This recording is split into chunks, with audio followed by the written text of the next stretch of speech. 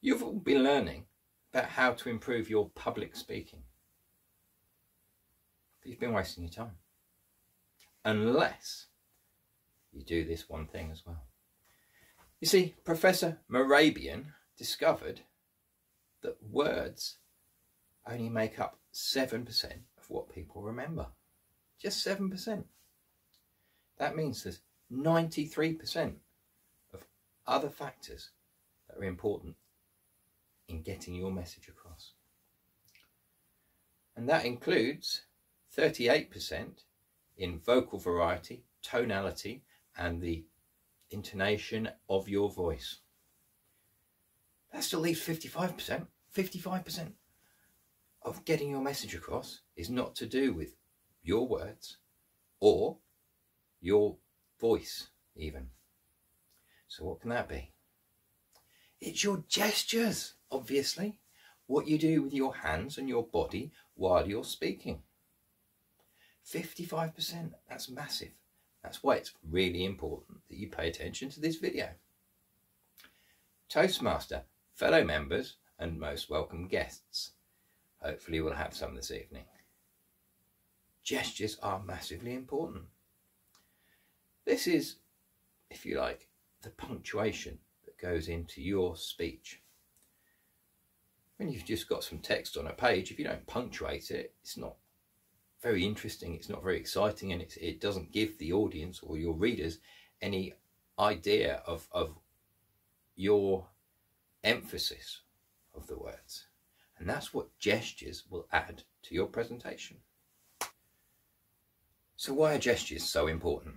Well, there's three main reasons. One, they're like the punctuation of your speech. So if you imagine a block of text that you've written, without any punctuation, it's very, very boring, very hard for your audience to interpret that, to see where the emphasis should be focused and what your meaning or your nuances are. That's why punctuation is really important. And gestures and body language is what adds that to your speeches. So that's the first point. The second point is it builds empathy with your audience. They can relate to it. It makes it more real to them. And the third thing is it makes it more conversational, as if you were having a chat with someone. Because that's what you do when you have a chat with someone. You use your hands and you gesture and you point and you get your message across. Whereas a lot of people, when they're speaking, they're all rigid like that because they're remembering what they've been trying to say.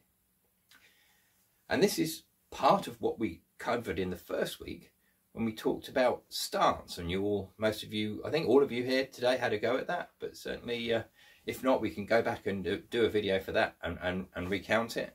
But it's all about breathing, relaxing, having a natural position. You can't actually see my hands, so maybe I need to step back a bit, but to have them in a loose position and bend the knees, be fairly relaxed, easy to move around the stage as and when required, not too robotic, just a natural position. And that is part of that's setting yourself up to deliver a good speech. But the gestures will add a lot more to that. There are three reasons why gestures are specifically important when you speak. Firstly, it'll make your speech more conversational, more natural, and we've touched on that one already. Secondly, it will prevent you from doing a nervous tic or a habit that you have. If you have a habit of putting your hands in your pockets, it will stop you from doing that. Putting your hands behind your back, it will give you something to do. There is a rest position we've discussed for your hands, as if you're carrying two shopping bags. It can be open like that, but we'll come on to that a little bit more later, why that's maybe not to be overused, that position. But it gives you something to do with your hands. Thirdly, it will help you to mirror your feelings and get that across to the audience, so you're better able to gain their interest and get some empathy from your audience, get them engaged in what you're saying. There are 5 stances that I'm going to cover with you now that are common gestures for using when you're delivering a speech. These are more specifically for when you're standing up giving a speech, as I am now, but also I'll try and put some emphasis on what we can do when we're sat at a computer. So the first one is thinker.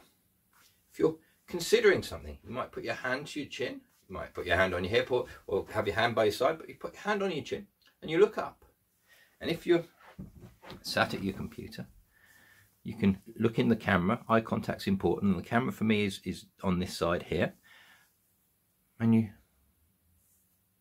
as if you're scratching your chin, you're contemplating it. There's a famous sculpture, it's called The Thinker. It's Italian. I think it was Leonardo that created it, but yeah, and it's that pose, isn't it? It's that thoughtful pose. That's what you're trying to create in yourself and trying to portray onto your audience.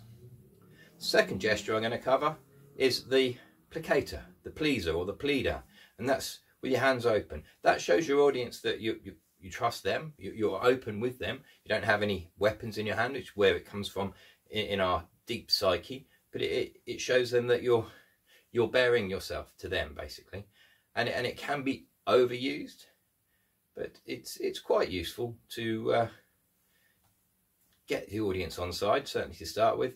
And if you've got a more natural position of as if you're carrying two shopping bags, then that you can alternate between the two.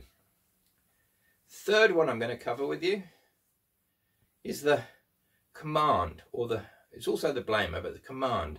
If you want to get people to do things and you want to empower them to do it, or instruct them to do it, or point where they want to go. Also, if you're counting, you've got 3, 2, or 1 things to remember.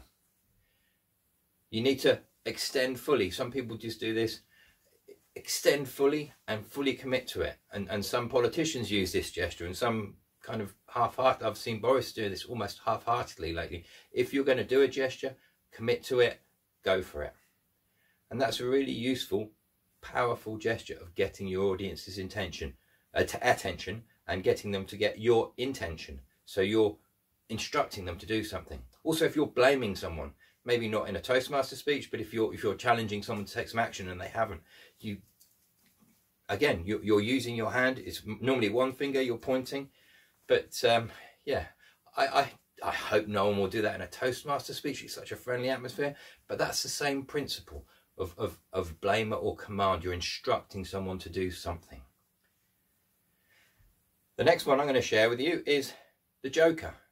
Comedian. If you say something funny, and comedians do this a lot, if they say something funny, a joke, and they want their audience to laugh, they will signal this. Jack Dee is particularly good at this because he's very, very deadpan, very, and you don't always know when it's all right to laugh, particularly in a live event, because you might then be caught out as the one person that laughs and you'd be picked on. So it's important to let your audience know when it's good to laugh. So if I was to tell a joke now, like I recently bought a present for my friend. I got him an elephant. He said, "Thank you very much." I said, "Please don't mention it." And that's my joke. So you've got to have your hand. It's an asymmetric hand gesture. So you don't have both hands up here. You have one up there and one down there, or vice versa. It's just almost a shrug, but yeah, and I get that wasn't a particularly good joke, so maybe we should have a gesture for groan. We don't have one of those yet. Maybe that could be adapted from this joker. And the fifth one, the final gesture I want to get you, is to control your audience, to get them to stop talking or stop laughing. So yeah, if I want to stop you laughing at my really funny elephant joke, I'd let you laugh for as long as you wanted to, maybe 1-2 minutes, and then I go, yeah, calm down. Also, if you're giving a speech and you're waiting to start, or you're Toastmaster for an evening, you're waiting to start, you might just start like that. You might go like that to get them under control, but if more subtly is just put your hands like that. Just brings them under control. So those are the 5 main gestures. But also, if you want to get people to join in, if you want people to stand up, then you have to really join in with that. So you're actually doing the gesture yourself. Similarly, if you want people to raise a hand, then you've got to show them how to raise a hand. Who agrees with me? Raise your hand now. And you've got to have your hand up, not somewhere around about here, up, right up, a good clear gesture. And this will help you to engage with your audience and get your message across. Hopefully this has been an insight for you, or certainly a start into the world of gestures. Many of you do these gestures anyway in natural conversation, but it's the trick is to get it worked into your speeches as you develop as a speaker. And there's no time like the present. So when you go home this weekend, or when you're at home, but when you practice your speeches for next week, we will be looking at gestures as well as all of the other things we've come. So this will be building on top of what you've already learned.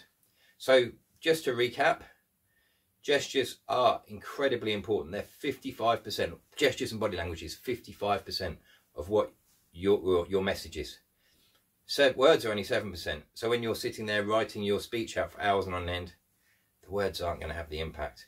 They might do if you've got a particularly insightful catchphrase or take-home message. You might even want to repeat that. But the gestures that are behind that will be what really emphasizes it. So gestures are really important. 55% of what you say. Really, really important that you use these to get in connection with your audience. And as you work and develop, you'll get that, and it will be more natural. And the more you practice, the more natural it will be.